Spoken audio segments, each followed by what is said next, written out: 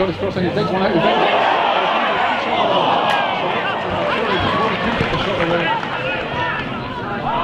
The bubble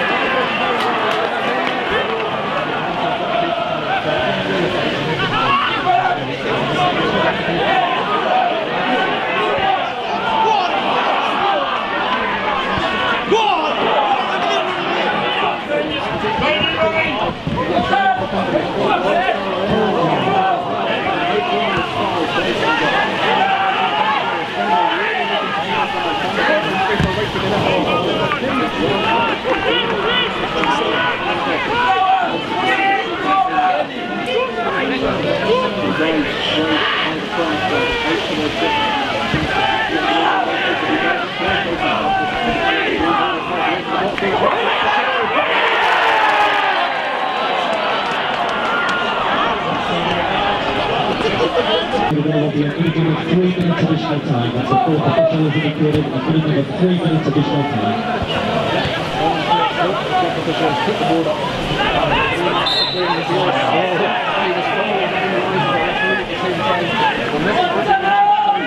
And they have to score from this. They really do, and that was Muzzey was very lucky to get that but it just slipped. So it'll be hard lines on Spennymoor at the Nantwich North. It was a poor decision by the referee.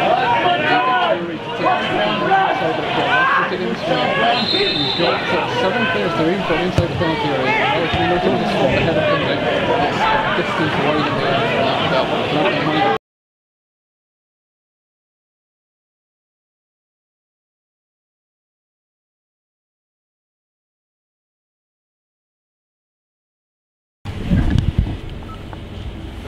Jason, many congratulations. You thoroughly deserve that win. Yeah, I think so. You know, playing at home is a bit of an advantage, especially on a midweek, and I think it proved tonight. You know, they've played a lot of games in a short space of time, and I thought the second half, once we got the first goal, I thought we took control of the game and we deserved to win. Previous playoff experience by yourself seemed to be a deciding factor tonight. Yeah, I think we've got some big players in there, and you know, in the big games that we've had over the season, they've always come to the fore. Not only this year, but last year as well. We've played in some big games over the last 5-6 years, and I think that proved tonight. I think you know, every man and his dog there tonight was exceptional. It was difficult conditions, difficult wind and blizzards, but it was just like a bit surreal because it was exactly the same as Burst's goal last year. So once we got the first goal, it was important. I think it was AJ's shot that just, you know, how the keeper saved that, I'll never know. You just sometimes think, is it destiny going to be not in your hands? But fair play, you know, Callum, he's been terrific all season, and he's pulled off a great free kick, and he's set us on the way. That's a trademark free kick from him, isn't it? Because he must have scored half a dozen of goals just like that this season from set pieces. Yeah, I said at half time, I honestly thought he'd scored in the first half, where it's just gone past the post. I thought it nestled in the net. He's got it in his locker. He's got great quality, as was proved by being selected in the team of the year for the Evo-Stik, you know, and rightly so. But we've got some good players in that dressing room, and tonight, you know, it wasn't the greatest football game, but neither was last year. It's about getting over the line, and we did that tonight, you know, and roll on Saturday. Defensively, you were very disciplined as well, because 1 or 2 silly errors had crept into play in recent weeks and cost you goals, but there was no sign of anything like that tonight. I think our recent form's been good. You know, we seem to you know, one chance, one goal with us. You know, we create quite a few and don't take our chances. But tonight, I think we limited them to very little. I thought the back four were outstanding, but they didn't just do that on their own with Dan. You know, I thought the forwards worked the socks off, you know, both defensively for us and going forward. So it was a collective effort from back to front. Stourbridge now in the final on Saturday. The Brewery Field is going to be rocking. There's going to be a 4-figure crowd in here, no problem at all. But it's going to be a very difficult game, because Stourbridge have also had a very good season. They've reached the first round of the FA Cup just like yourselves, so nothing's going to be easy, is it? No, I mean, you don't expect to be at this stage of the season, do you? You know, I mean, four teams in the playoffs and 4 quality teams. They're all there on merit, but we know what they're about. They're a good, organised, physical side.